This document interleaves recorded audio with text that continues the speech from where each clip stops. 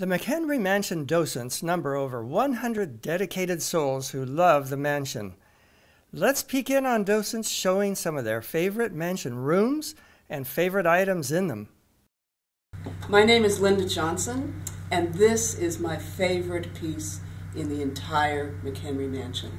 It is a beautiful square rosewood grand that came around the horn and found its way in our lovely, lovely house. I'd like to play a little bit for you. I'd like to play In the Shade of the Old Apple Tree, which is a favorite piece of the 1890s. Remember, it's an old piano.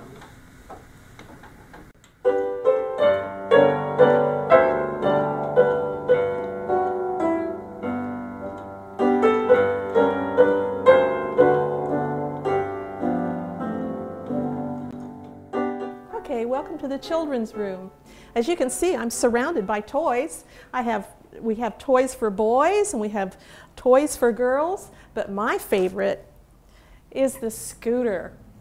As you can see, children aren't so very different today from children in the McHenry period. Hello, my name is Carmen Pedrioli, and I am going to introduce you to the Victorian bride's basket. They could be made out of straw, silver, or glass and came in a wide variety of designs and colors. I am often asked what their use was. The Victorians would often give meaning to different colors. This being blue would mean my love will be true. Other than that, they are purely decorative. Hi, my name's Barbara. This is my favorite room. It's the back parlor in the mansion, and it is the Victorian version of today's family room.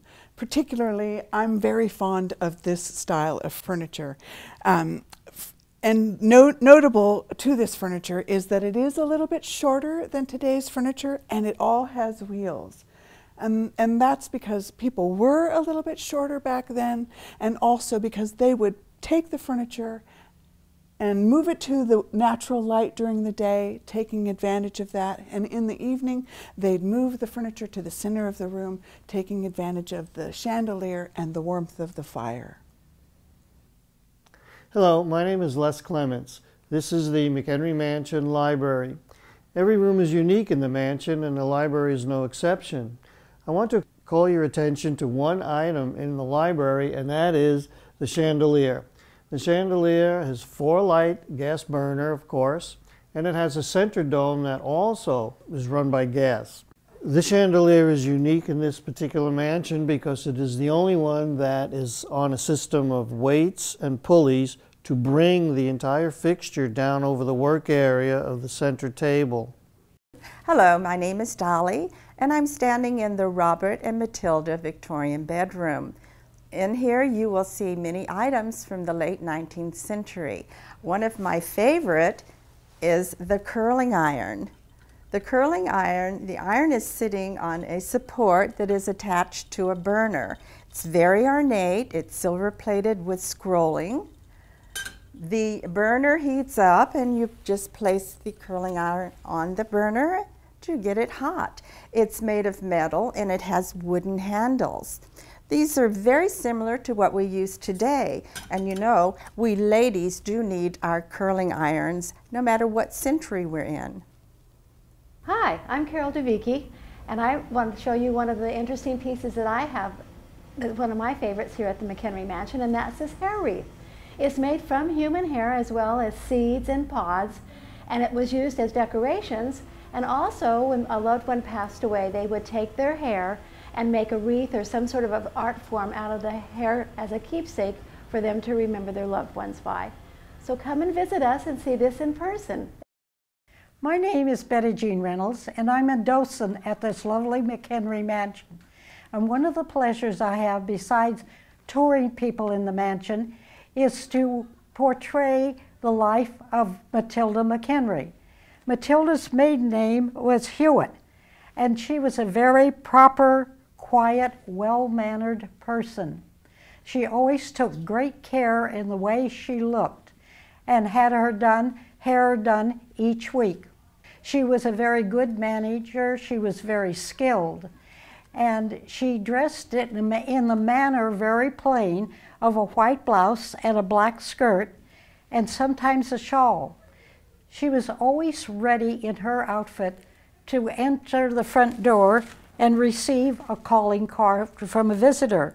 She had many responsibilities of training young girls who soon would own their own house. Matilda was very interested in Victorian manners. One of her famous books that she liked to use was one written in 1860 called The Lady's Book of Etiquette and Manners of Politeness. She liked to show herself as being a quiet, reserved, well-mannered lady. And I'm quite proud that I was able to kind of duplicate the hairdo that she wore. Victorian ladies liked to not have their hair fluffy.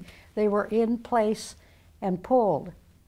At one time, sometimes she would pull her hair up into a twist with hair and then comb this little piece of hair, short hair, over the dried hair, which was called a chignon. And she would cover the chignon with her hair with curls overlapping on top of the hair. Greetings, my name is Joanne Ryan, and this is my story regarding the McHenry Mansion. I have been a docent since the year 2000, and over the years we've had many interesting people come to visit our mansion. However, I believe it is the children's group school tours that I have enjoyed the most. As the third graders and fourth graders who are studying local and California history come to the mansion, they are eager to see and hear about life as it was in the 1880s. Many of them are coming fresh from a presentation by our Merry Maids who have sparked their interest into the life as it was. Their questions are many when they arrive, such as, is this house haunted? Or did you work for the McHenrys? Of course, the answer to both questions is no. But I've always found the children to be very well behaved, and they leave with a knowledge of our history and our beautiful mansion, our artifacts, and that's the life used to be as it was in the 1880s. The Victorian gardens surrounding the McHenry Mansion provide a lovely oasis for weddings and other outdoor events, a place to stroll and a place to sit and relax. Garden maintenance and coordination is presently under the direction of Mrs. Miller. Many other people contribute to the ongoing upkeep of this garden. The garden provides a favorite backdrop for photography. Hi, I'm Virginia Berry, and welcome to the Cozy Corner. This area of the home was used for young couples who wanted to court, and it was a perfect place for the family to watch from either the back or the front parlor to make sure they were okay. But when Merle McHenry came back to visit the home, he had a different story about this Cozy Corner. He remembered it as a very dark area. It had a lot of Indian rugs and baskets, and it had a very large painted Indian head on a pedestal. And when he was naughty, he was told that the Indian was going to get him. He was scared to death. Hello, my name is Linda Johnson, and I'm in Oramil's sitting room. I'm standing next to one of the rare objects in the mansion, which is a beautiful oak slant-top desk. It's rare because it is original to the house, and we know that for two very special reasons.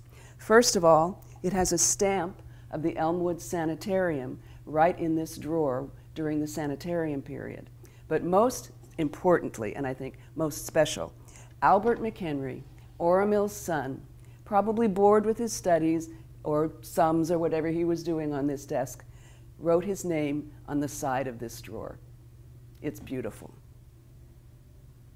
I'm Raylene Evans, and we're in the reception room right now. This would be the first room that everybody would see, because as a visitor, you would come with your calling card, give it to the help, and you'd be shown in here where you'd sit and wait and look at all the pretties. And either Mr. or Mrs. McHenry would decide if they were going to see you that day. And if you were to be seen, then you'd be taken into the appropriate room for your conversation. But business was also conducted in this room. For example, if Somebody wanted to talk about the price of wheat or a piece of land that was coming available that might be bought and then how much they could sell it for. Mr. McHenry might come in with that person and they'd close the door, perhaps open a window, light up their cigars and talk about ways to make money. And of course, that's always an interesting thing for the head of household. Hello, I'm Carletta Evans Steele, and I brought you here to the kitchen in our McHenry Mansion. As you can see, this is a kitchen with all of the modern conveniences of a kitchen in 1880s. One of the most important pieces in the kitchen, of course, was your ice box. And this ice box was made in Michigan with a patent of 1878. And you opened the top, block of ice went in the top here. This is lined, and the lid closes, drains down the back. And then down here you have a compartment which is also lined, and that's where you put your milk and eggs and butter and things to keep them cold. Now, of course, you didn't make your own ice, so you needed some way to get the ice. Modesto had a waterworks, was privately held, made ice, and this handy-dandy sign, which had different numbers, and those numbers meant how much ice did I want. And you hang it in the window, and the iceman would come around and deliver the ice. He would actually bring it in and put it in the ice box, so you didn't have to handle it. And you simply made a decision by how fast your ice was melting, so probably changed season to season how much you needed. Hi, my name is Sylvia Frazier. One of my favorite rooms is this beautiful dining room. In Victorian times, everything was pretty symmetrical, as evidenced by the two windows on either side of the fireplace, except for there being an extra window in this room. At the time that the McHenrys built the house, there was actually a wall here that led to a pantry. When Ormel and his second wife Murdy lived here, they tore out the wall, removed the windows, put in a French door, and pushed out the balcony for more entertaining room. One of the beautiful pieces that I enjoy in this room is this big dining room table that can seat up to 22 people with 12 leaves. During Victorian times, silver was very valued, and it showed the affluence and taste of the McHenrys. Here in the mansion, we have some beautiful silver pieces, such as this water tipper, the celery cup, the toast holder, and this beautiful butter dish.